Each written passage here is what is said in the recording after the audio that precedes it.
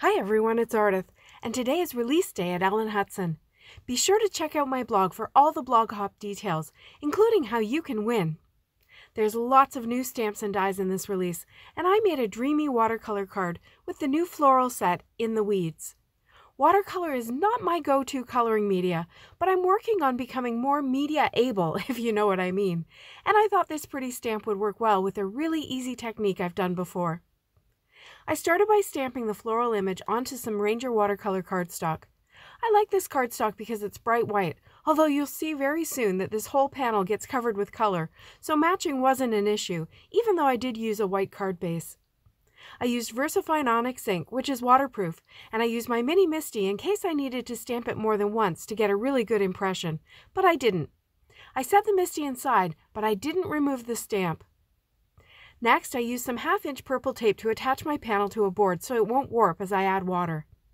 I'm using my Altenew watercolors, which is also something a little unusual for me. I often use my Catherine Pooler ink pads for watercolor, but I felt that having all my colors in these pans would give me more choices without having to reach for individual ink pads. These colors are bright and beautiful. I started by coating the whole panel with clean, clear water. I'm using a cheap Ranger 1-inch flat brush, and I want it to be quite wet because for this layer I want the colors to move quite a bit. I moved down to a 1/2-inch brush and I simply picked up color and splashed it down in the approximate place that I wanted it. I'm not staying in the lines here at all. I really want these colors to move out around the flowers and create a colorful halo effect. This will give me the dreamy feeling I'm going for. Even though there's lots of water on the panel, I'm adding lots of water to the pigment so that it will move really easily. To color the sky, I went back to the bigger brush and I picked up some blue, and I started a horizontal wash technique from the top. I picked up my board and tilted it so that the blue would travel down toward the flowers, and I kept it pretty watery too, so that the color would soften out. I used my brush to help the colors move around into areas I wanted the halos, and then I picked up some green for a wash over the bottom portion of the panel, for the ground. Another go-round with an even smaller brush this time to really direct the colors and fill in any areas that haven't got paint on them yet. Now that red and purple has traveled a bit too far, so I just grabbed a paper towel and blotted some of it up. I have to admit that watercoloring like this is really quite forgiving, and that makes this technique perfect for a novice like me. I added a bit more blue to the sky to make it a little more intense, and then I used my heat gun to dry the panel fully before my next step. I could have left the panel like this, it's dreamy and soft, but I went back with a smaller brush and I added some more detailed painting to add more color and make the flowers pop a bit more. This is quite easy because everything is colored already, and that underlayer means that you just need to add depth and shadows. I'm not going to bore you with a lot of this. I used a black velvet round brush, size 6 I think, to color the flowers.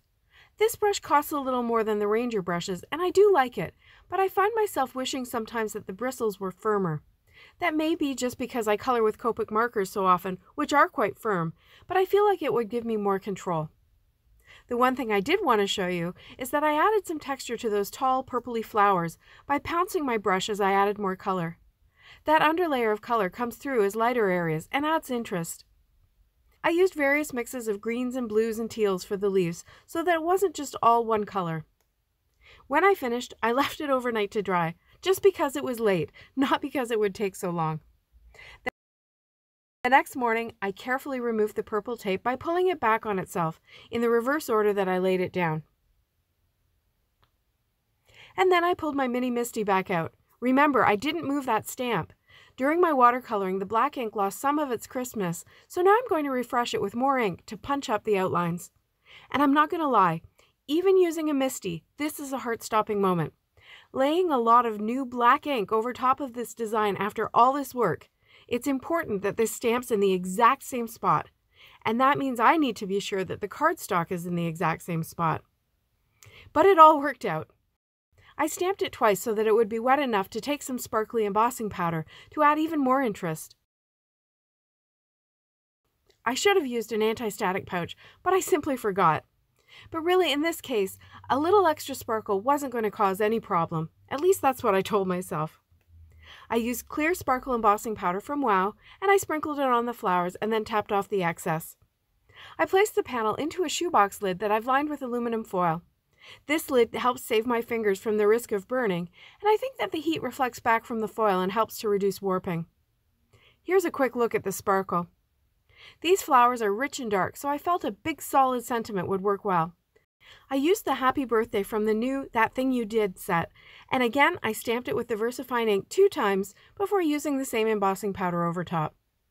To finish the card, I trimmed the watercolor panel with a pierced rectangle die, and I simply popped it up onto a white card base. Who knew wheats could be so pretty? I hope you enjoyed this video. If you did, please give it a thumbs up below and subscribe to my channel for more inspiration.